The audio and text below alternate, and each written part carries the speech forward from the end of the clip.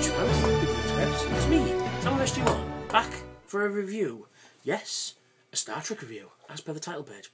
I'm going to be doing issue 1, Star Trek, the official Star Trek collection magazine, which is rather nice. You get a magazine and you get a model. Now the magazine itself, it's quite a nice glossy little magazine. It's only 18 pages, not bad for £2. 10 quid that they're charging normally. Yeah. I'm a little dubious about that, but I have subscribed because I'm a Star Trek fan. What attracts me to this set is they're doing ships that you'd never normally see, like Jem'Hadar attack ships, 8472 bioships, the Prometheus, stuff that's never had a physical model before as well. The Enterprise J from an episode of Enterprise, Asante Prime, I think it is. I can't remember. Singularity? No, it's season 3 one. The name escapes me, but I'll put it down there at some point. But yeah, you get a nice little magazine. It's not too bad. You get which is the issue 1 is the U.S.S Enterprise NCC-1701-D, commanded by Captain Jean-Luc Picard for 7 years. Class Richard number 1701-D, Galaxy class, built Utopia Planitia fleet yards on Mars. Launched 2363, destroyed 2371, 641 meters, 42 decks. Crew, well, you see, all the official documentation states the crew was 1012. However, in subsequent episodes, whenever the crew was mentioned, it was always 1014. Top speed, it says here 9.6 sustained. Actually, the maximum speed the Enterprise D ever got, not counting the episode when no one has gone before, was 9.65 in Q-Who. That's the fastest the Enterprise D actually goes at warp. Weaponry, it's got 12 Type 10 phaser arrays, which are 2 on the saucer, and you got 1, 2, 3, 4, 5, 6, 7, 8. Wait a minute. 1, 2, 3, 4, 5, 6, 7, 8, 9, 10, 11, 12. Yeah, 12. I have to count for a moment there. 3 photon torpedo launchers, and it was captained by Jean-Luc Picard, Edward Jellicoe. Although it says that in the magazine here, it was commanded by William T. Riker as well. And in the episode Tapestry, it was commanded by, although we never see him on screen, a guy called Thomas Halloway. Yes, not too bad. A little bit of information about the Enterprise. I mean, some great CG renders of the ship itself, which is pretty cool. So it goes through the Enterprise D. U.S. Enterprise D was more than a third of a mile long and a crew of over 1,000 people, and it just shows you some nice colour images of various things. You're fighting the Borg, the back end, the bridge, transport room, and it also goes through the source of separation sequence.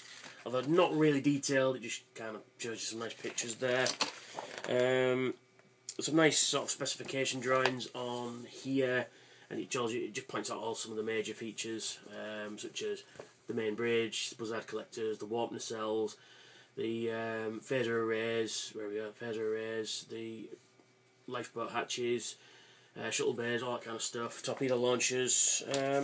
Pretty nice. Then you go in sort of like the design sketches from Andrew Probert, who designed it for Star Trek Next Generation, obviously. Then we get some. Now this is something I didn't see. I've seen quite a lot of early stuff on the Enterprise, but I've never seen this pictures before. These are showing the concept of the saucer separation. One of the concepts was like a part of the saucer would pop out and fly off in space and do its thing. And then on this one, you've got, in an emergency, you could jettison not only the saucer itself, but parts of the saucer would pop out, including the nacelles, and which was pretty cool. I quite like that idea. as long as well as lifeboats in case of a disaster. But there's a lovely picture of the Star Drive forward section there with the battle bridge at the top, which is pretty cool. And then it's showing you the different versions of the Enterprise. You know, the filming version. There's also 2 CG versions of it as well. Although a little bit of an in-joke. The Galaxy class ships you see in the Deep Space Nine episode Favour the Bold, they're all CG, but you can see the register numbers and they all say 1701-D. Because there's a CG render of it for Generations. When it goes to warp, one of the scenes where it goes to warp is a CG render. They did film some new scenes for the movie. They also did a lot of stock footage because it first appeared in the Next Generation episode Encounter at Farpoint, and then it was destroyed in the movie Generations, and then we last see it in the last ever episode of Enterprise in These Are the Voyages in a brand new CG version. So I mean, overall, not a bad little magazine. 18 pages for £10. I would have like a bit more, but this was the first issue, so you know, we can say. But yeah, it's quite a nice little glossy magazine. Get the Enterprise D there, another picture of it on the back there. But onto the meat and veg of the reason why you buy it, really. The model itself, which is pretty cool. You get the model, and you also get a nice display stand. Now, what differs between this set and the Star Wars set? They did a Star Wars Vehicles one a couple of years ago, and the Star Wars ones come in a plastic case, and you couldn't remove them from the display stands. These you can. You can pick them up and have a look at them properly. I'll just talk about the display stand very briefly. Very nice. It comes on a real nice black base. It's quite. I think this is die-cast as well. Yeah, it is die-cast. If you're not sure, tap it against your teeth. It'll tell you. It's die-cast. It's not overly heavy, but it's nicely weighted, so it won't go anywhere. It's also got a non-slip velvet base on the bottom. You can see I've got dust on mine already, because this will be a dust magnet. And it also tells you the name and the register number, if you can see that there. Where is it? There we are. So yeah, and you also get a nice display bracket, which the ship itself, what you do is you slide it in there, and then you slide it all together, and it sits in there quite comfortably. Also, you get a number of display options with this. You get you can use the 2 things that hold the saucer to hold the nacelles on, but it's not very secure like that. It has a tendency to slip out, but there is an option there if you need to. Also, you can connect it like so. Put the saucer in like that, and it will hold it quite nicely there. But it's not very secure like that, so I wouldn't recommend it. But you can do that if you so choose. So onto the ship itself then. Very nice. Saucer section's nicely in die-cast. Star drive is in plastic, which means the weight of the saucer is heavier than the star drive. But actually, that would be correct. The more weight was in the saucer than it was the star drive, or the battle section, depending on where your mileage may vary. It's got some nice light piping nacelles, so you can have the illusion that they're on and glowing. It's all nicely painted. You get some, and it is very accurate to the show. I must admit, there have been very different versions of the Enterprise D over the years, and this, for the size, is the most accurate I've seen in a long time. Love the name and register number on the top there. You get some nice cool poses. All the lifeboat hatches are all nicely painted in white. But generally, I mean, on the underside as well, you see all the transporter emitters, which are these things. You can see all the lifeboat hatches, which are all nicely moulded. They're not just painted on, they're nicely sort of moulded. I don't think you can see, maybe just see that there. But yeah, you got all the lights painted. Well, some of the lights painted black, some of the lights painted white to give the illusion that there are people in them. You know, that the lights are on. Nicely painted. It's just a nice model. I like it a lot. Now, a few nitpicks. There are a couple of nitpicks. Not many. There are a couple. I'll get onto them. Firstly, you'll see there There we go, you can see it now. Here, you've got Shuttle Bay 2 and Shuttle Bay 3. Shuttle Bay 2 should be smaller than Shuttle Bay 3. You should have a smaller door. But, you know, that's just a nitpick. The 1701-D and these landing lines here, those should be yellow and not red. And it says Enterprise there and Enterprise there.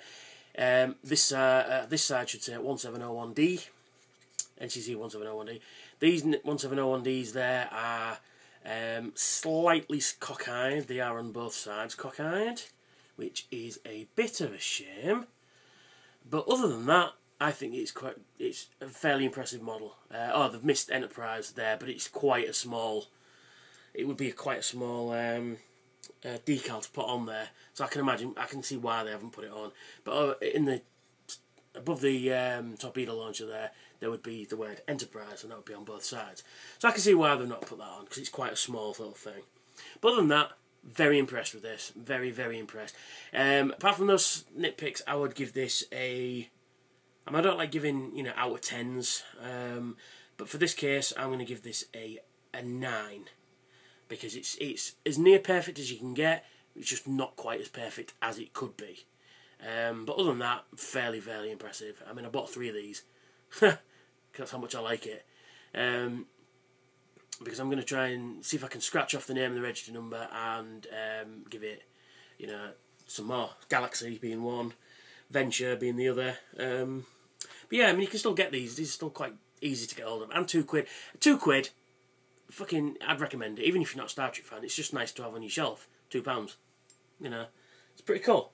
Yeah, I thought I'd do this one because Nolsey, 00, bless him, he's not really a Star Trek fan, yet he reviewed this before I had a chance to.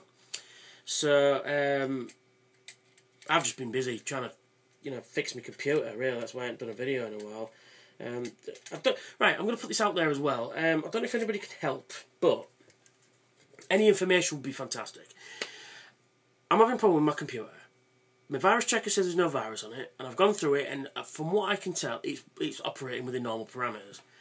However, if I go on YouTube, and if I watch a couple of videos, you know, like you do when you're watching a video, then you'll skip down to another one and watch that, then down to another one, watch that, and so you've done that about 4 or 5 times, and then, you know, it's fine. I can do that 2 or 3 times, and then it'll go off. It'll stop it usually halfway through a video, and at the top, where it says youtube.com, it'll say waiting for youtube.com. And if I try going on Skype, try going on another website, it says waiting for whichever website. If anybody can help me, I've tried downloading the drivers for everything I've got. I've tried downloading the new version of Flash. I've tried downloading the new version of Internet Explorer. Does the same thing on Firefox and on Safari. So if anybody can help, that would be fantastic. But anyway, that's me. That's the Enterprise D, U.S.S. Enterprise NCC-1701-D Galaxy class. Geonetic circuitry, yes, that's what I've got to mention earlier. Isolinear and geonetic systems. So yeah, that's me, that's the ship, and that's the magazine. And I hope you enjoyed. I'm going to do another one, which is issue 2, because I have issue 2 already, and issue 3. I will catch you all later. Bye for now.